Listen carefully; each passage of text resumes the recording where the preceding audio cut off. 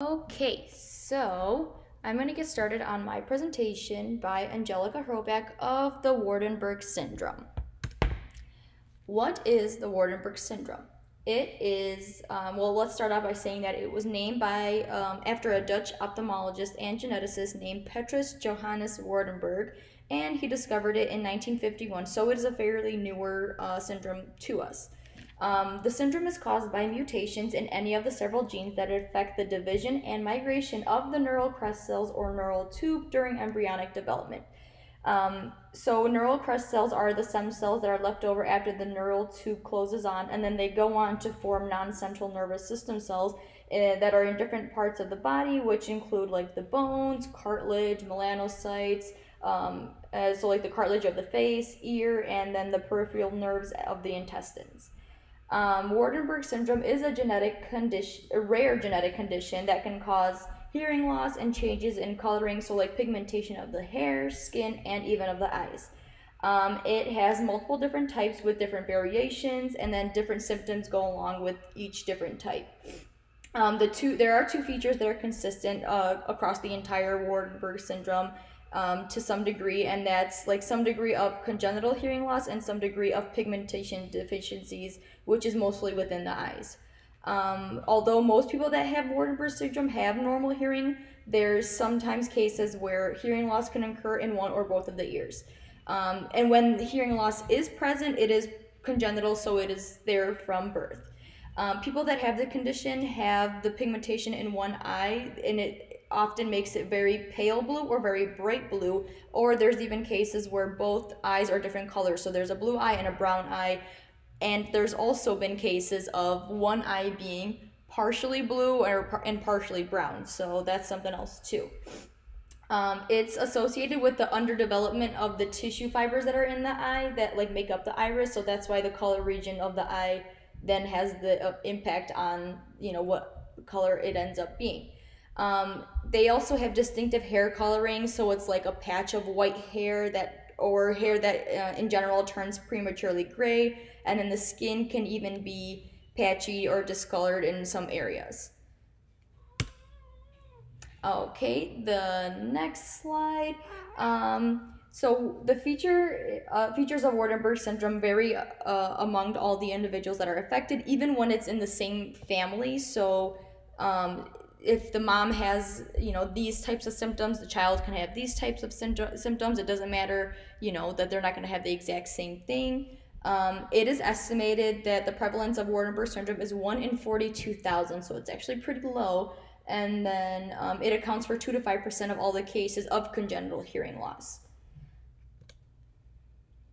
All right, for the diagnosis, there's actually no diagnosis that can be done. There's not a test that you can go and take and they're going to tell you that you have this.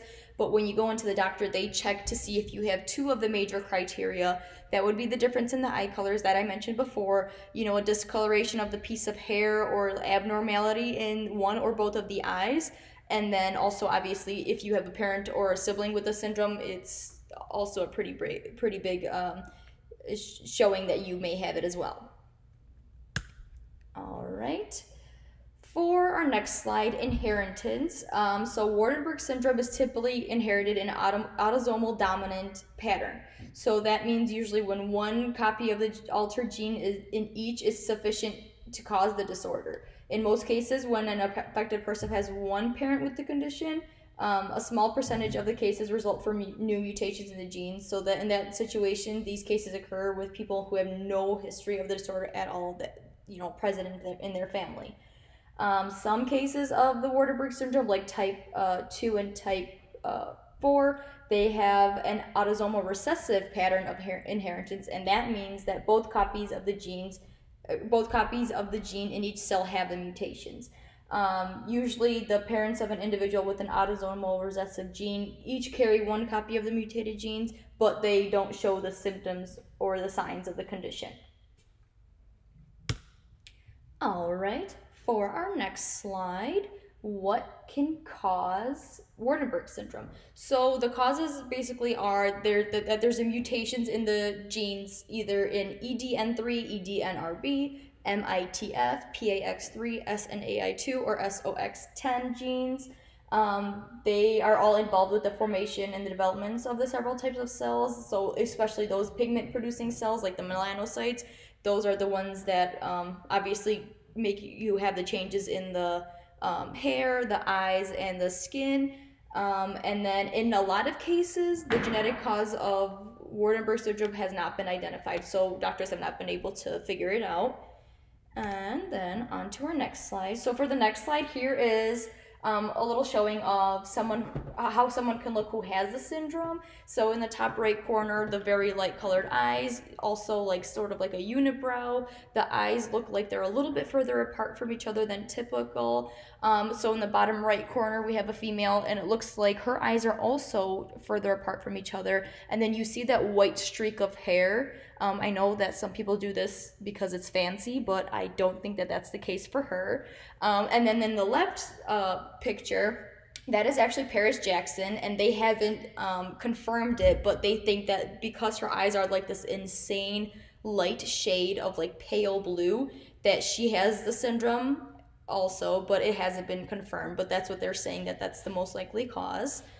And then for our next slide, so there's actually 4 different types of Waardenburg syndrome, so that's fun. There are 4 recognized types of it. They're all distinguished by their physical characteristics and sometimes by their genetic cause, and it is believed that they are autosomal dominant. Types 1 and types 2 are the most common forms of the syndrome, and they basically have approximately half to a third of the cases, while types 3 and 4 are very rare. Like type 4 comprises of like a fifth of the cases, and type 3 comprises of less than 2% of the known cases. And then here is a little bit of background on the cases. All right, type 1. Type 1 is caused by a mutation in the PAX3 gene that I mentioned before. It's characterized by congenital hearing loss, also the graying of the hair, the discoloration of the eyes, and then the wider gap between the inner corners of the eyes.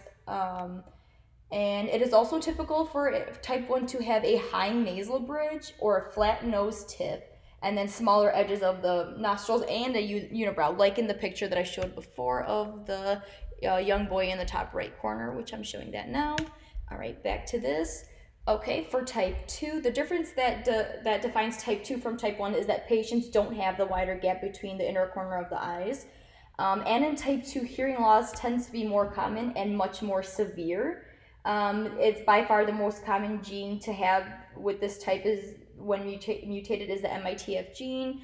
And if 2 individuals with the mutation for the genes have a child carrying both mutations, which is homozygous, there's a 25% chance. There's also additional symptoms present in the child, like there is a hole in the iris, they could have smaller eyes, hardened bones, albinism sometimes, and then complete deafness is also one too. They also can have like a developmental delay, in their early childhood. And then a strange thing that I saw was also increased muscle tone.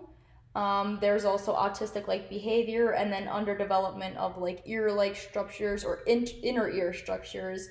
And I saw that they also have a lack of smell because they are missing an olfactory bulb in the brain. All right, and then for type 3, they call this also Klein-Waardenburg syndrome or Waardenburg-Klein syndrome. It basically has the same symptoms as type 1, but a more severe presentation of type 1. So it has additional symptoms like that affect the arms and the hands, so they could have joint problems of the fingers. They have like underdeveloped muscles in this case, and they have fused digits, permanent finger contractures, and then developmental delays as mentioned before.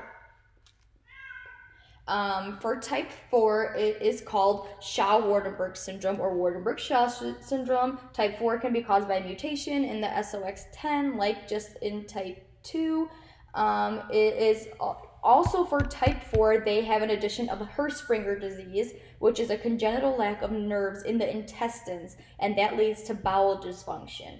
They also, the hearing loss in this type isn't as common, but they also have, in very, very rare cases of this already rare syndrome, they have a cleft lip. All right, so for our final slide, can Waardenburg syndrome be treated? There's no cure for it, but most of these cases don't even require treatment. In the cases of hearing loss, a hearing aid or a cochlear implant can help. Discoloration of hair, you can keep it the way it is, or hair dye, I guess, can be used to cover up the spots. And then for the hypopigmentation of the skin, there's depigmentation treatments that can be used, and those are used to bleach the all over of the skin in order to make the patches less visible and basically make your skin whiter in a sense. And then these are my references. Thank you.